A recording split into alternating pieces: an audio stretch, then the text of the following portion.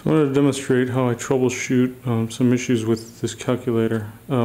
Specifically this button, the on button, and the 6 keys right here. The problem is in these calculators, these older calculators, the contact isn't so good right here. So a little pressure has to be applied in this area to get it working. So for instance, if I push here, I can do the on and off button. But once I let go, it no longer works. See? Can't turn it on. So one trick I found is to apply a little pressure in this area in sort of a twisting motion.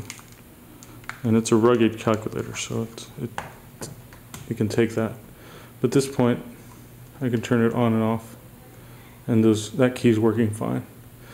The problem now is when I do the addition, subtraction, any of these keys, they no longer work. They still no longer work. So what happens is pressure needs to be applied here. So what I'd like to do is to use a rubber band. So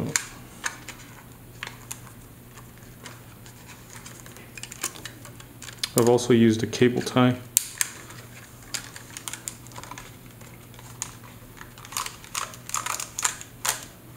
And this is a really beefy calculator. So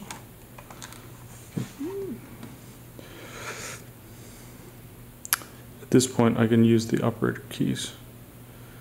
6 plus 0 is 6, minus 6 is 0, times 4 is 0,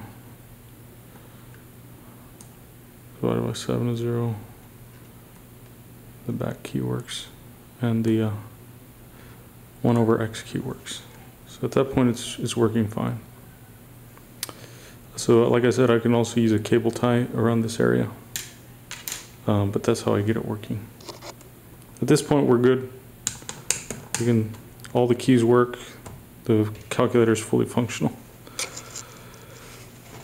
And it's actually pretty good to keep it stable, even though it does have the rubber feet. It's just a little more contact on the table.